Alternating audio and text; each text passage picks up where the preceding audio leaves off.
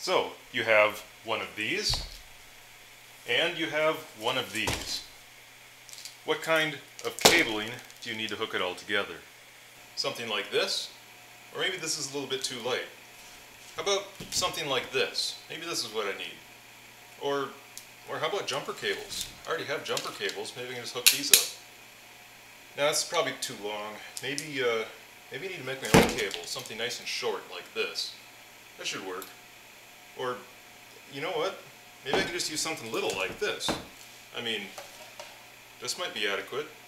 Or, I've got extension cords. These can handle 1500 watts, right? So, I can just cut the ends off of here and use this cord to hook up to my inverter. I mean, that makes sense, doesn't it?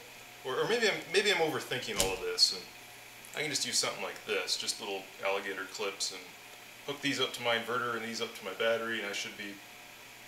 Alright, well that's not going to work. But I get this question a lot. What size cables do I need? So today I'm going to take some time and go over how to choose cables for your inverter. Now there are a lot of variables here. Is the installation permanent? Is it temporary? Are you going to be using something like this so that you can easily move it around, or are you going to do something permanent with ring terminals, something like this? And for that matter, do you crimp these on? Do you solder them on? What kind you get? These are pure copper, maybe the steel ones are okay. There's all kinds of different variables, what battery types, how many batteries, does it have top or side terminals, which is better for your particular application. How do you protect those from corrosion? Do you use fuses? How long can the cables be?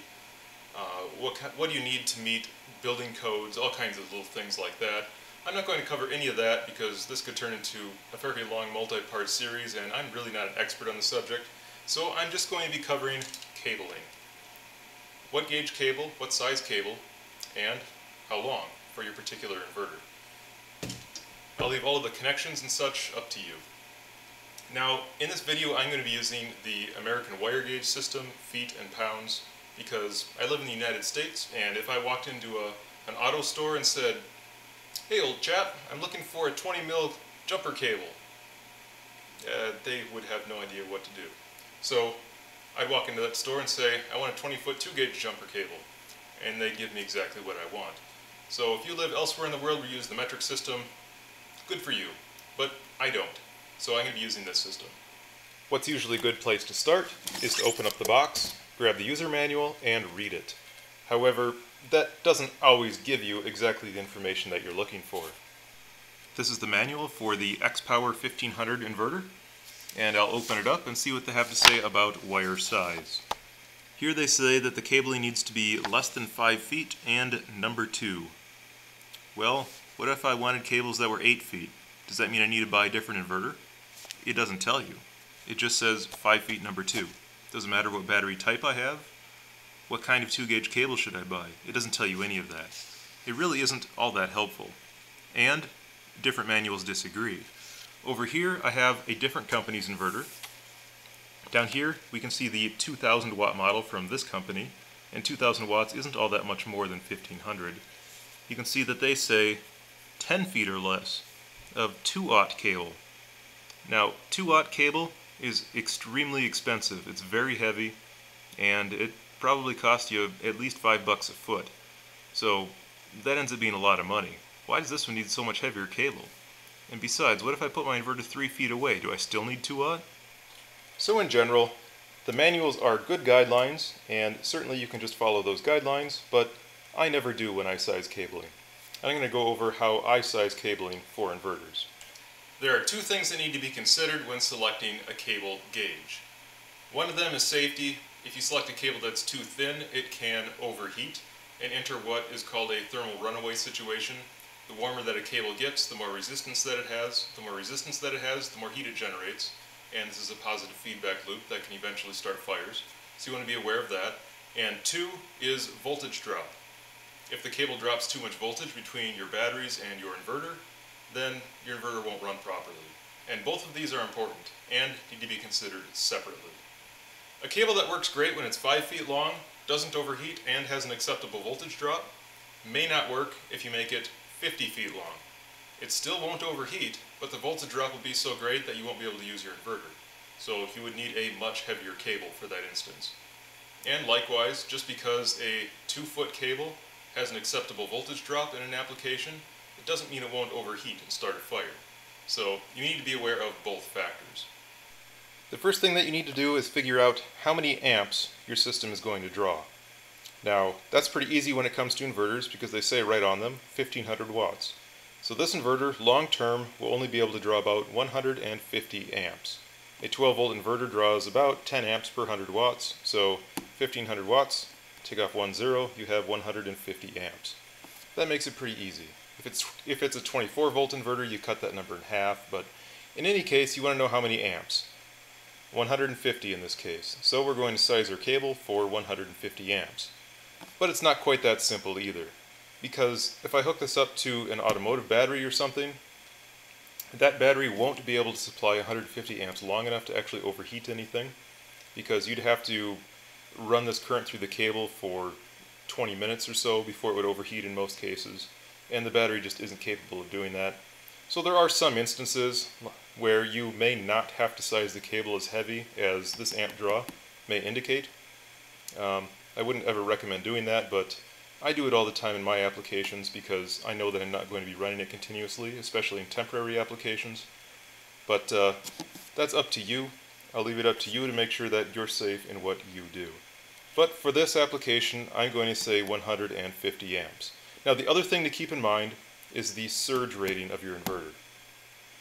And I'm not going to go into how surge ratings work on inverters because that's a complicated and somewhat controversial subject, but I will just mention that most inverters have at least a very limited amount of surge capability.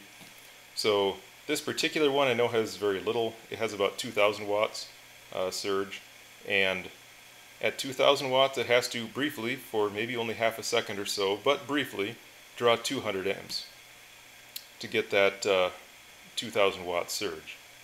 So really, when I size my cables for voltage drop, for heat I need to size them for 150 amps.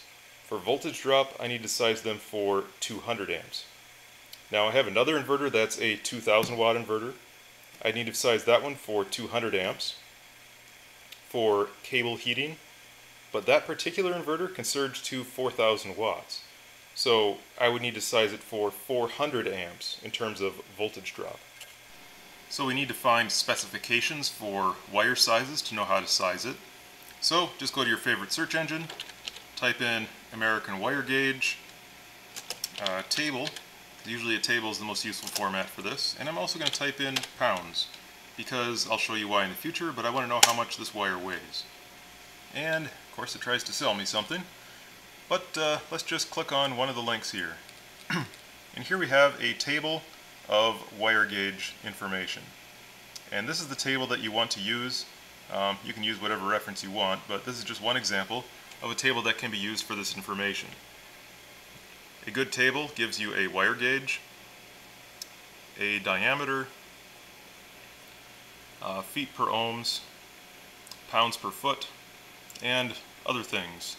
Amps and such also is on here, but a good place to start is a table like this. Now I've actually pulled up a different table here because it's easier to illustrate for the particular purpose that I'm going to be talking about here. But first, let's pick a wire that is heavy enough so that it won't overheat if run at 150 amps continuously. And what you want to look at is Nec Wire Ampacity.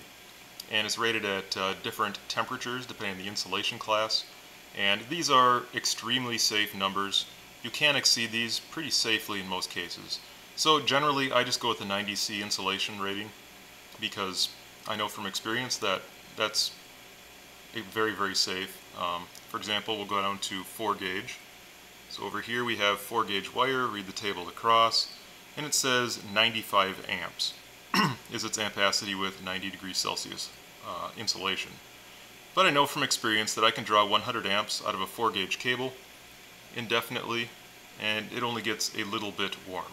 So using the NEC ampacity at 90C is a good safe rule of thumb. Now if you want to run this by wood, something combustible, or through insulation, then you need to be a lot more careful, but That's rarely done with inverters. So in this case we have 150 amps. We'll go over here, find 150 amps, go across, and I need 1 gauge cable. Now the manual said 2 gauge if you remember, yet that's only good for 130 amps. So that's why I say the manuals aren't always the best places to start. If you have a 2 gauge cable and you run it continuously, especially if you have it in a location where it's running through something that insulates the wire, where there's no airflow next to something combustible, this actually could be somewhat dangerous to follow the manual. So you do want to look at that pretty closely. It also depends on how you plan on using it.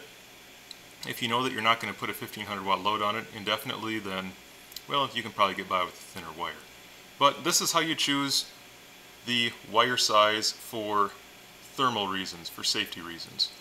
So we looked at the wire ampacity, and we chose to go with a 2 gauge wire. It may be a little bit marginal from a safety standpoint, but it is what the manual recommends, and I'm just going to use that as an example here. So that's the first part of the equation. Now we have wire that's safe to use. The second part is voltage drop. Now where do we go for voltage drop? Well, we go right back to that table that we were just looking at. And we're going to go to the 2 gauge wire, since that's what we selected to use. Come over here to copper resistance, and we're going to look at the milliohms per foot column. And this is about 0.16. So we have 0.16 milliohms per foot.